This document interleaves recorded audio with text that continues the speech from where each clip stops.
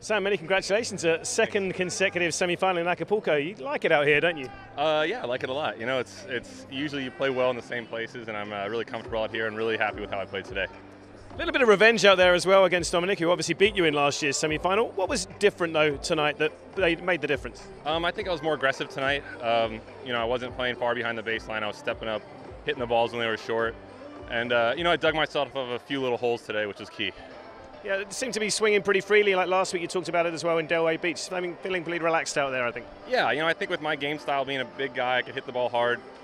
If I'm aggressive and go after it, I'm a tough guy to play.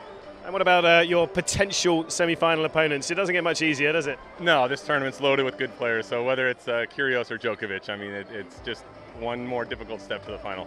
Good luck, Samara. Thanks very much. Thanks.